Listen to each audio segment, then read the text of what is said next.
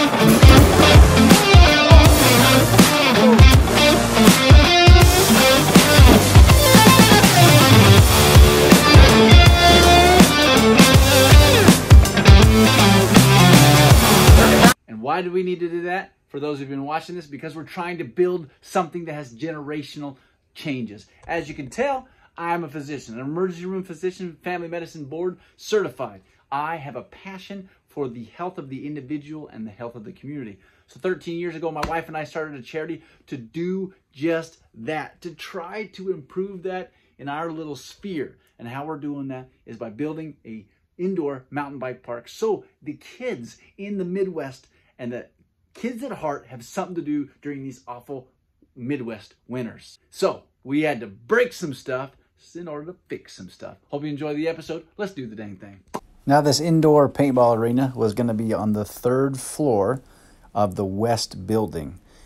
This is where the bank vault and the offices are currently before the demolition. I think it's time to swing some hammers. So let's do it.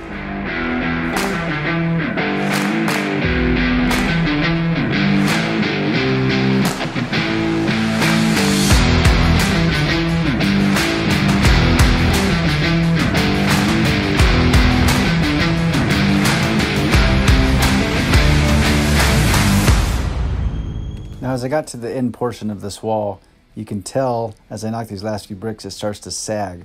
That's when I realized that I needed to figure out a solution to take down this ceiling built for the Armageddon. But I was able to figure out some very OSHA-approved methods of leaning ladders and angle grinding surgical procedure.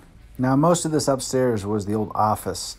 There's a bank vault, a couple bathrooms. I think this is an old conference room. We've already done some tearing down, but this is where all the destruction needs to be so we can have the paintball. Now, how do you gear up for something like this? You jump in the pond. Boom!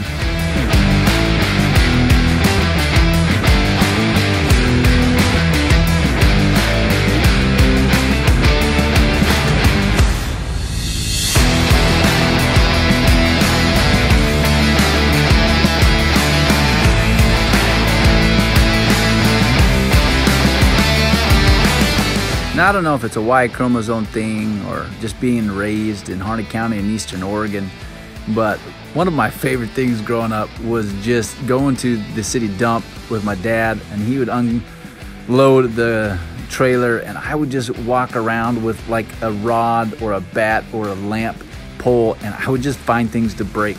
So I'm pretty sure like I've been prepping for this moment and this building for my whole life. Now, one of the largest challenges that I've had with this building is getting rid of and organizing and managing all the material that I'm trying to use, save, and just get rid of.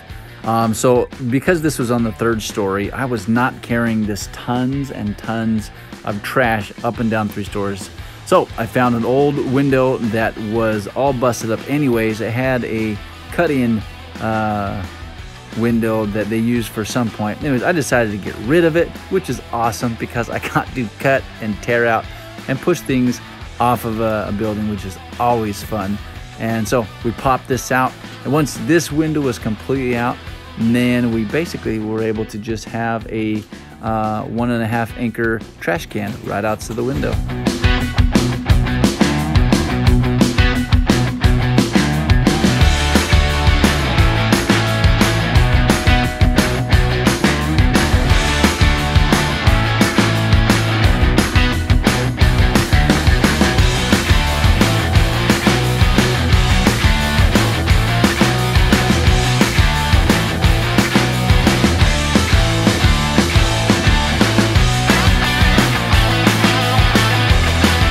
A good old-fashioned Mrs. Doubtfire. Hello! Now, if this next part doesn't scream ADHD squirrel on pixie sticks, nothing does. I hadn't even finished one wall when I turned around and was like, ooh, I want to break that. And I completely shifted gears. But can you blame me? Sometimes you just need to see visual progress. Now, this is going to be the access point when you're coming in from the sky bridge of the great room into the office space, which will then go into the third floor street level, or access to the silo all the way downstairs. Now, once this was out, I have to be honest, my entire motivation to knock it out was to try to make another trick shot. And I got so close. Now, the annoying thing was, every time I shot this and missed it, I had to walk, find the ball, walk all the way back up the stairs, and shoot it again. I should probably only do these shots when I have someone to rebound. It'd make it incredibly more efficient.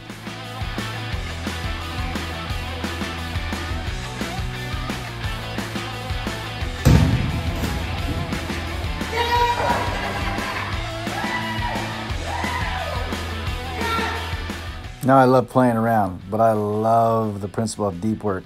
And now it's time to do some deep work. I had to figure out how to take down that cement ceiling. And it took a huge concrete saw to break it up, chop it up into hollowable, under 200-pound a piece slats.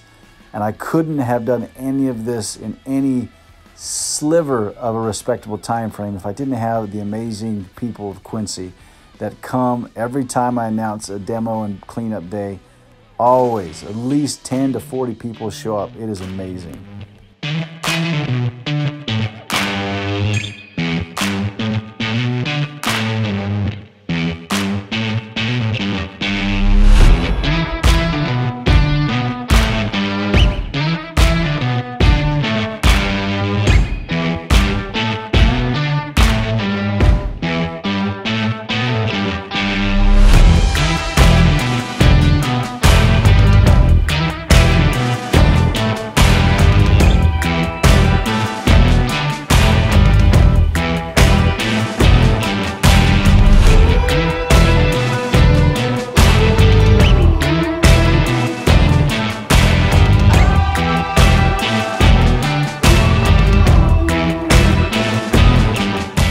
The last sanctimonious pile. Oh, feels good.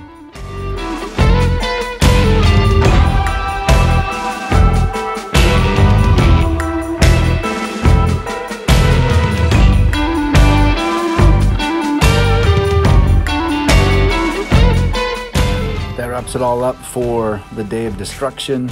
Now all we have to show for it is a massive pile of debris and trash. I love it. Beautiful. Did I say that that was the last bit of debris? Why do I kid myself? There's always another layer. Let's get it.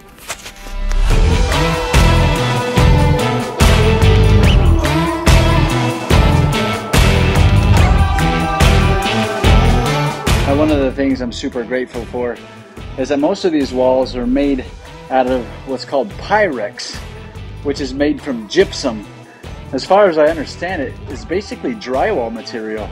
So even though it took a lot of effort to break it down, it was relatively light to haul out.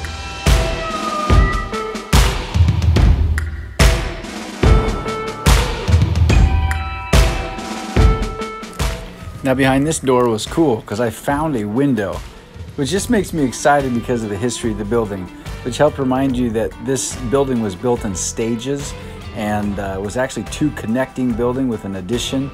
It's just so fun to discover all this stuff.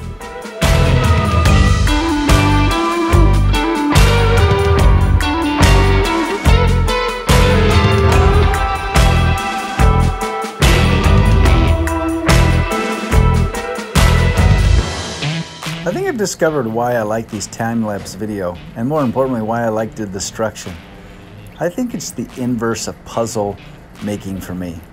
I like to deconstruct something that's put together and see it done in a fast-paced manner. Yeah, I think that's right. That's why I like it.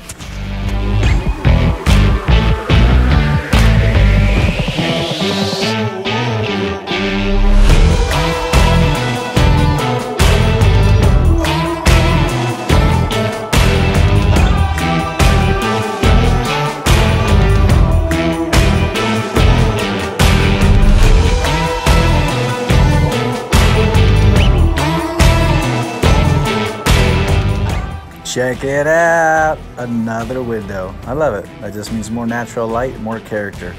Let's pop out some glass. You know, my favorite thing. Destruction.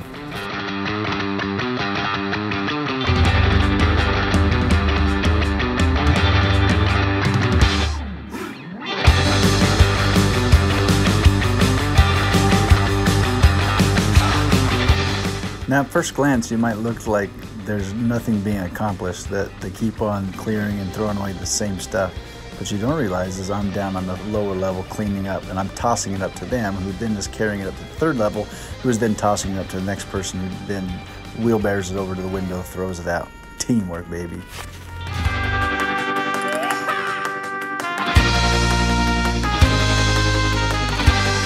Now, this next part does not do it justice, but it took 2 grown men with 2 full-size dollies to move this. It had to be at least 600 or 700 pounds. Ooh, now it's for Christmas time. Putting up the lights. It's like the Midwest redneck, but it's inside. So I need this because I had to turn off all the power to be safe enough to be able to take down all the ceilings and lights of the offices and everything. But I had the paintball thing coming up, so we got these construction lights, hung them out. They look cool. They're able to provide some light for our evening games, and it just looks bad. I love it.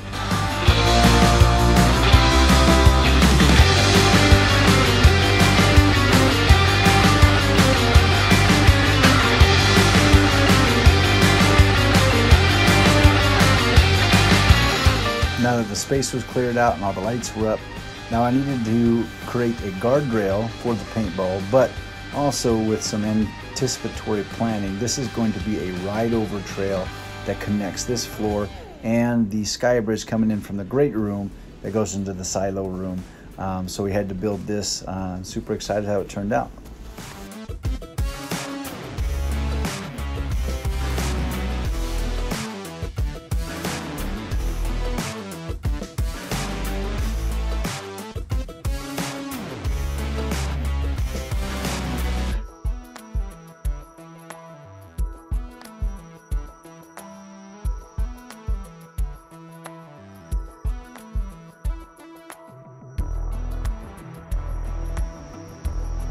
And that wraps it up for this chapter.